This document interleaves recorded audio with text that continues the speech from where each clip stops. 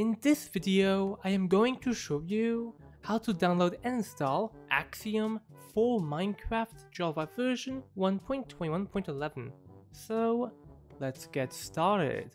To begin, simply go to your web browser, and I will have links in the description if you need them. But here, go to your search bar and search up mod winf like this. Now enter, here you'll find modwinf.com, click on modwinf, and this will bring you to the mod homepage. Here, all you have to do is go to discover content on the top of the website, then go down to mods. Now go to search mods and search up Axiom, like this. Axiom, here find the Axiom mod and click on the name.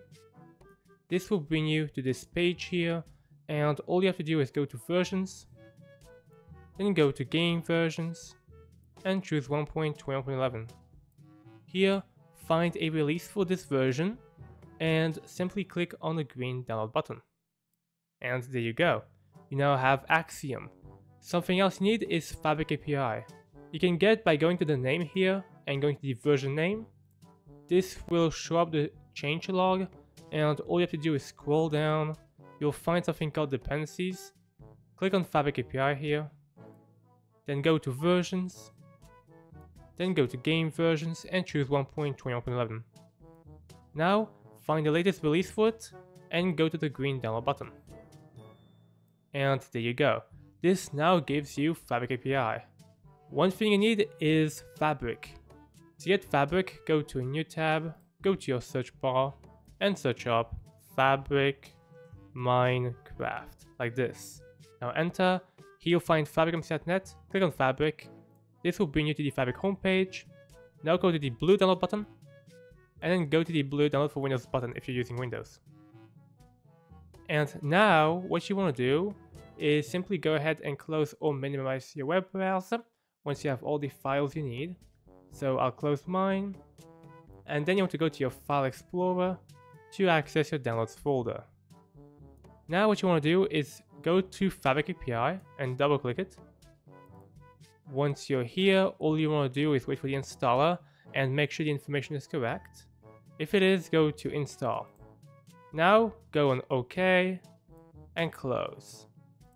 So all you have to do now is simply go to the Minecraft launcher. From there, you'll be able to go ahead and add the two mods to the mods folder. So basically, what you want to do is go to installations here on the top of the launcher. Then you want to go and hover over Fabric Loader and go to the folder icon. Now, all you want to do is go to mods and double click the folder. Once you're here, go to downloads, select the two mods and copy them. And now go to the top left arrow to go back to the previous folder and click paste. And now you have Fabric API and Axiom in Minecraft mods. Here, go back to the Minecraft launcher here, and then go to play. Here, make sure Fabric Loader is selected, and go and play. Here, you might have to do understand the risks, and click play again. And now you have to wait for Minecraft to open up automatically.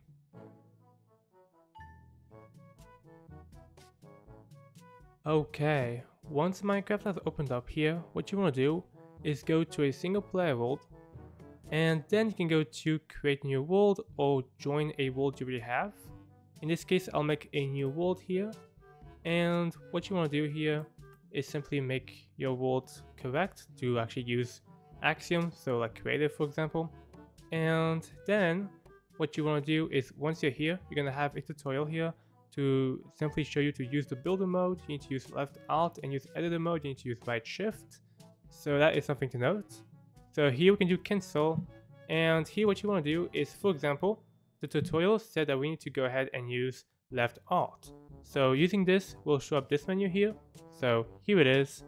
And what you want to do is, for example, go through these settings here, and you can go ahead and actually enable different parameters while you use Axiom. And here you can of course have different inventories if you want. So you can have faster editing here with your actual items. So here you can have a bunch of different items here, and you just select what hotbar you want. This will make the process a bit faster. And the right shift key will show up this thing. And what you want to do here is just quite simple. You want to continue on the tutorial. You have to do this to actually use it. And here we can now actually start to use. So here we have this brush here, which is the sphere. We can change this to anything we want, like a cube. And we can just go ahead and like right click basically, and we'll just go ahead and actually go ahead and place it. So that is the idea of this thing. And yeah, you can go ahead and actually just change anything you want. So that is pretty good. So for example, if we go ahead and actually select something different this time, so here we have to do this again. Just make sure to always do continue in the tutorials. And if we want to change our active block to lava, we'll now have just a bunch of lava we're just painting. So that looks like that. So that is the idea here. We can make that be probably too big, or we can make it a bit bigger, like so. And this could create a bit of lag, I guess, maybe, I don't know. And here we have, again, all different options again, so that is pretty cool.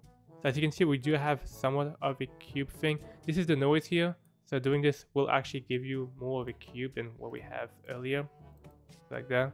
And if we add noise, it will just like look a bit more, well, noise. It'll just become a bit more abstract. So that's something we can do. We have the noise radius, of course, just to make it a bit more like different. It's just to give it a bit more style, honestly. And there's like a lot to this. But yeah, we can just make this really big. And that will probably crash your game. No. But look at this. So here just probably uses some form of like actual... We can just go on the basically right shift key again. But it just basically uses like some form of map, some form of color map or something. And it just goes ahead, maybe noise map, but it just actually makes some form of structure. This is like a really good example of what noise does here, because you can really see the different things. It looks really cool. Like one piece of this cube, it actually looks nice. It creates a structure, which is pretty original, and mobs can spawn as well.